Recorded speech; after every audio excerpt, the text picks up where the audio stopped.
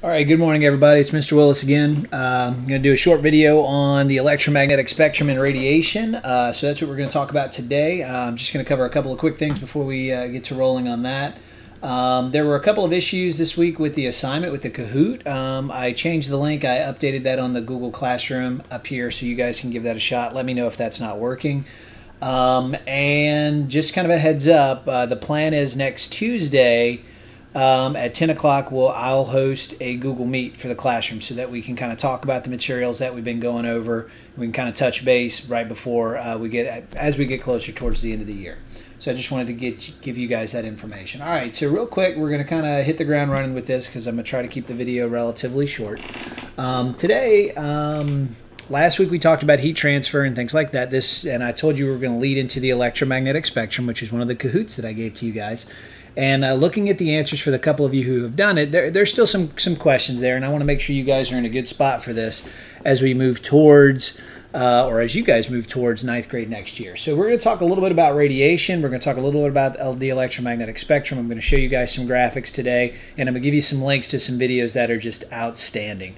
The Khan Academy video link that I'm going to give you guys is easily the best physics explanation of the electromagnetic spectrum that I've seen, and that includes me going to college for it. So it does a really, really fantastic job of understanding why electromagnetic waves do what they do. So I'm going to let you guys watch that.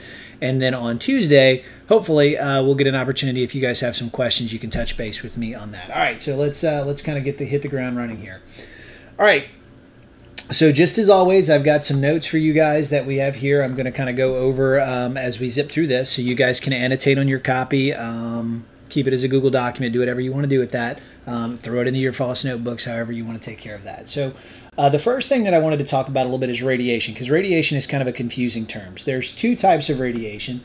The one we're going to really focus on today is something called non-ionizing radiation. I guess I can go ahead and bold and italicize that. And that is a type of radiation when we're talking about the radiation in the electromagnetic spectrum. All right, so when we're talking about the really, really dangerous stuff that occurs during in nuclear power plants and things like that, we're talking about ionizing radiation. And I gave you guys the definition for it here. It can be created through high voltage devices. It can be created through unstable nuclear reactions in the nuclei of an atom. And that's something you guys will talk about a lot more in your introduction to physical science next year, but I did want to give you that. So again, atoms with unstable nuclei are said to be radioactive, and also things that give off radiation, right? So emissions that can give off radiation are electromagnetic, which is what we're going to focus on today, and then the particulate radiation, which is going to be the stuff that we see in nuclear explosions and things like that. So I just wanted to kind of give you guys some background information on radiation, because that does get a little confusing since they use the same word for that. And just a note here, I wanted to make sure you guys understand that there is a background radiation around us at all times. And that's background from the explosion that created the universe. When we look at the Big Bang, there's a huge radio set of background radiation that we can detect using radio telescopes here on Earth. And that radiation surrounds us in the universe. The whole universe is bathed in that stuff. So, and along with the fact that stars and virtually everything is giving off radiation. So there's going to be a large amount of background radiation that comes from space, where primarily we're going to be talking about those things. But even here on the Earth, since we use things like Wi-Fi, radio waves that get transmitted to car radios and things like that, those are all forms of radiation that are just bouncing around, right? So these are all going to be part of our normal background radiation.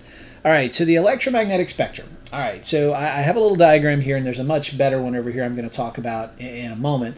But it's the types of energy that are found on, or types of electromagnetic radiation that are found and that are given off by objects in space, primarily the sun. We're going to start with this one, but I've got examples of each of these things that come in other forms than from stars as well. So radio waves are the weakest, the least energetic, right? So let me go over here, and this is going to be a little bit better, I think. Whenever we're talking about radio waves, as we go across the electromagnetic spectrum, they get more energetic, all right? Frequency increases, so the F increases, and as we go across here, and the wavelength decreases, right? So that's what we're going to be talking about. And this is measured in hertz. You can see the unit of measure that we have right here. but the energy is going to increase as we move across this moving to the right, right? So when we're talking about electromagnetic waves, there's two real causes of this. The electromagnetic frequency, or the electrical field that's going to surround positive things, you're going to have an electric field, and it's going to give off some energy, and you're going to have a magnetic field, which is going to be over here, and it's going to give energy back. So these things are going to cycle back and forth, right? So the video that you guys are going to watch from Khan Academy does a really excellent job of explaining what's going on here. But basically what you need to know is that when an electric field gives off a magnetic field, and a magnetic field can generate an electric field. So this is where the electromagnetic waves come from, is because the movement of energy around those particles. And as we move through this, you can see the types of energy that are found on the electromagnetic spectrum, right? So starting from the left, we've got radio waves right here, which you guys are familiar with. AM radio is probably the one that falls right in this band. FM radio is kind of right on the border between microwaves and infrared. Microwaves, this is obviously your microwave oven. Cell phones and Wi-Fi use a microwave frequency. Are right on the edge of the microwave frequency. Satellite television is in the microwave frequency, so that's what we're going to look at here. Heat, just general radiating heat, is going to be found here. It's the so we've got radio waves, right? We've got microwaves, we've got infrared, which is going to be found right here. So right in this area, I guess. Then we're going to have optical light, which is a very, very small portion of the electromagnetic spectrum. So this is going to be the part that our eyes can interpret. Our eyes are actually seeing radiation and converting that to the colors that we see. So, and you can see the colors as they move across the spectrum from red. So if you guys are familiar with the Roy G. Biv thing from the light spectrum, that's what we're talking about here. So red is the least energetic color, violet is the most energetic color. Again, moves to the right. So again, energy is increasing as the frequency of those waves increases here, right? So that's going to be important for us to see. Let me clear this up a little bit. All right, so this is the one that we see with our eyes, right? And then these are the ones that are potentially dangerous to us. As we move through this, these have more energy and can cause some real harm to us if not used correctly. So obviously ultraviolet we've talked about in class before. We need a small amount of that in our skin to help create vitamin D, but large amounts of that cause things like sunburn, potentially like skin melanomas and things like that. So skin cancers and things like that can happen. Small amounts of X-rays are okay. We use them to peer inside of the human body because those waves have so much energy they can literally go straight through our soft tissue. And whenever they hit that harder tissue, they slow down slightly, and then the machine measures that kind of shadow to kind of show us what's going on the inside of the body. So large amount of X-rays are really, really bad, which is why if you've ever had an X-ray, typically the person giving you the X-ray leaves the room. They go hide behind a wall that's got a big lead plate in there to absorb that energy. A couple of X-rays a year, not a big deal. Hundreds of X-rays a year, it could be problematic. And then the most energetic are the gamma waves. They have way, way more energy than anything else on the electromagnetic spectrum, and because of that, they are incredibly, incredibly dangerous.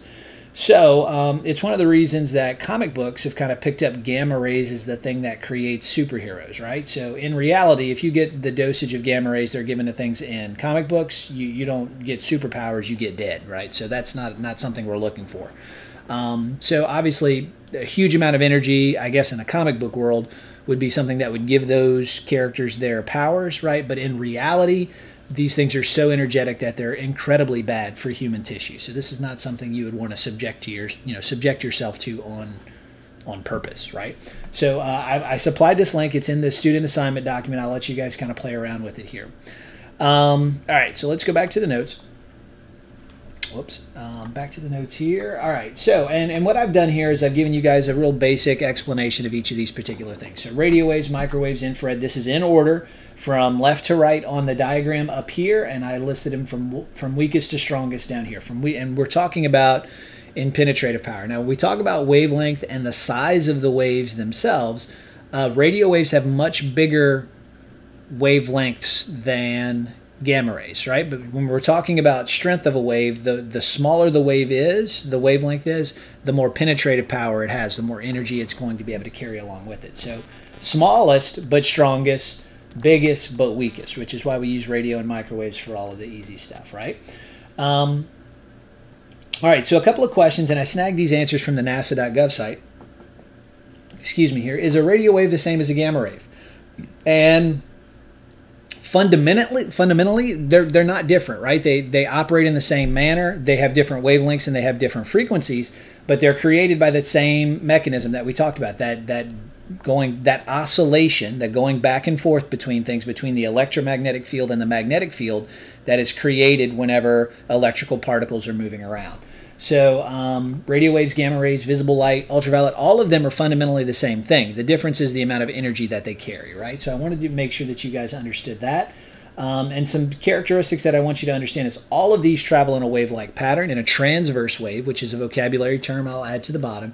And they all travel at the speed of light, right? Which could probably be described as the speed of an electromagnetic wave. Because remember, light is only one type of energy on the electromagnetic spectrum. So radio waves travel the same speed as light, travel the same speed as gamma rays, right? So they're all traveling at the fastest speed that we are able to, that we can conceivably understand in our universe right now. So how are they measured? I gave you guys the units of measure that we use. We measure waves in frequencies. We measure cycles in hertz. Wavelength is measured in meters. When we talk about wavelengths, typically for electromagnetic waves, we're talking about nanometers, especially when we get to the gamma rays. Radio waves have wavelengths that can be measured in meters, but they get significantly smaller as we move to the right on the periodic table. All right, so let me add the 13th word here, transverse. Okay, so these are some terms. I'd like you guys to add some definitions in here. You can use Wikipedia. You can use the videos, my video here, the Khan Academy video, the Learn to Engineering video that I'm going to tag to this for you guys. So I want you guys to just add this. This is some information that'll certainly be useful to you next year in physical science, and this will give you a kind of a basic foundation for when you guys get to your physics class later on in high school. So I want you guys to go ahead and take care of those particular things. I've got some source information. If you guys want to go play around and get some more information, you can follow these links. Each of the blue things inside of here are links to a NASA specific example, if you guys want to play around with those particular things. All right, so also I'm going to supply some links to the introduction put out by NASA on what the electromagnetic spectrum is here. You can use this to give yourself some more information. There's plenty of information over here on the side. Feel free to use this to help out answering any of those questions. And again, I'll have the link to this particular diagram, which I think they did a really good job on here. So all right, guys, I'm trying to keep the videos a little shorter because you guys tend to do better with the shorter videos than my longer videos. I know I tend to ramble. So just a couple of notes as we move forward. Try to finish up that quiz. I've got a Friday assignment for you guys where I want you guys to give me some feedback on the videos and on things that we've done throughout the year. So I would like you guys to do that. I know we're getting real close to the technical end of the year here. So next week I'm going to have a little more fun activity, I think, for you guys to kind of work on. But again, I just wanted to give you guys a little springboard that you can use to get you started for your physical science stuff next year. So on that note, I hope everything's going well. I hope everyone is healthy. Hope everybody's doing a good job. And I hope to see you guys on the Tuesday Google Meet. So thanks. Have a good day. Talk to you guys later. Bye-bye.